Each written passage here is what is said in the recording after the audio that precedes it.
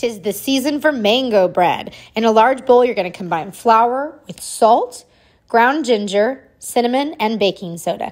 Then give that a stir until it's well combined. In a separate bowl, use your hands to pinch together sugar with the zest of one lemon until fragrant, just to release those oils. Then you're going to add in about a tablespoon of lemon juice and some melted butter. Give that a good stir. Then you're just going to whisk in 3 eggs with some Greek yogurt and some vanilla extract until nice and smooth.